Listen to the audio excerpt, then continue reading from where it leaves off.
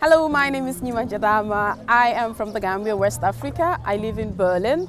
I'm a journalist and a social worker.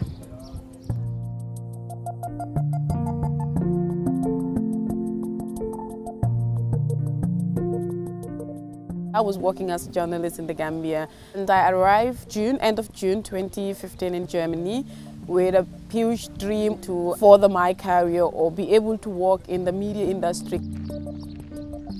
I realized I have to start from zero, which is actually the main thing, like the language barrier.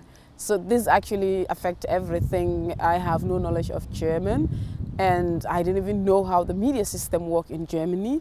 The profession, I would say, it's quite different because here it's more international level, it's more professional, and what I learned and what I came across here is something quite different. So what I do is every day I'll open my laptop and searching in English media opportunities. What can I do in Germany as a journalist?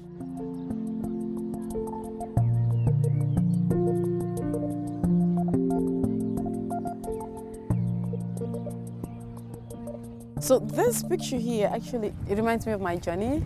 How I started, how I get a space in the German media. This was at Radio Dreieckland in Freiburg in a project called Our Voice. It was a project designed for migrants with journalist background, and these people were used to actually train refugees and migrants who are interested to do radio in order to tell their own stories instead of journalists reporting about them. Because back then the idea was like, okay, journalists are reporting about migrants without migrants, and sometimes they didn't even ask their opinion, they just report, they just make headlines and so on.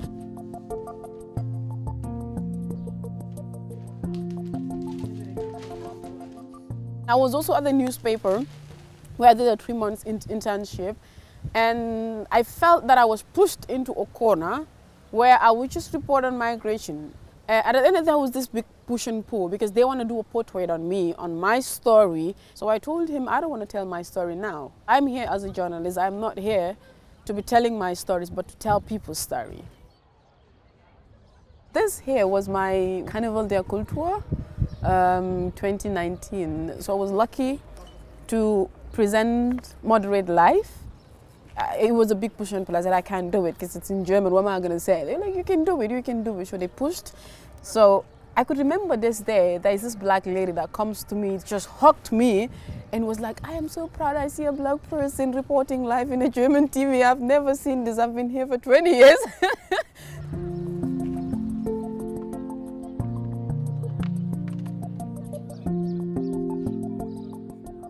My competence is what should actually be looked at. Not appearance is of course super important, but I think this appearance is beautiful. I love the way I am. It's my right to decide how I want to look. It's my right to decide what I want to wear. They were talking about diversity, and you saw a lot of almost all German media would be like, diversity, diversity, we want to involve migrants and so on. But in reality, you would not find, especially in a TV, any woman with a veil. So I would say I'm a role model to many, and many people are happy or proud of me.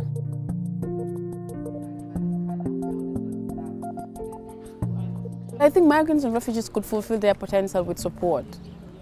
Most of us lack support, and in this case, you don't even realize that you have a potential. Right. For example, I have a potential, and I didn't even know I could do more. Alex Willing helped me out. One of the editors, David, is so nice. David was like, Nyima, look, you're a journalist and we want to train you as a journalist. We don't want to train you as a migrant. We want you to interview people and be that journalist.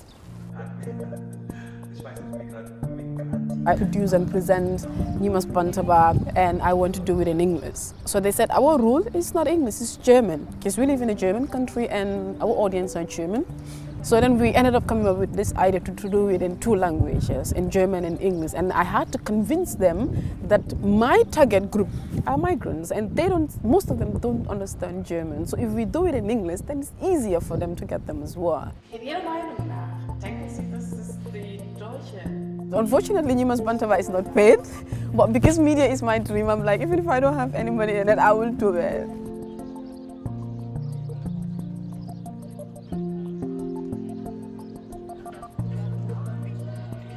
My idea was to work as a professional journalist, but now I'm doing something different. I work as a social facility manager, do most of social work, consultations, supporting migrants instead of reporting for them.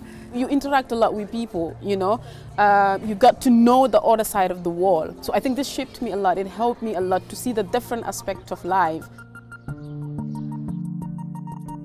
My dream is to work in a big media house, is to have a well-paid job. I don't know what will happen in the next, let's say, 3-5 years' time. Maybe by next year we are talking, Nyima Jadama will be in a different level.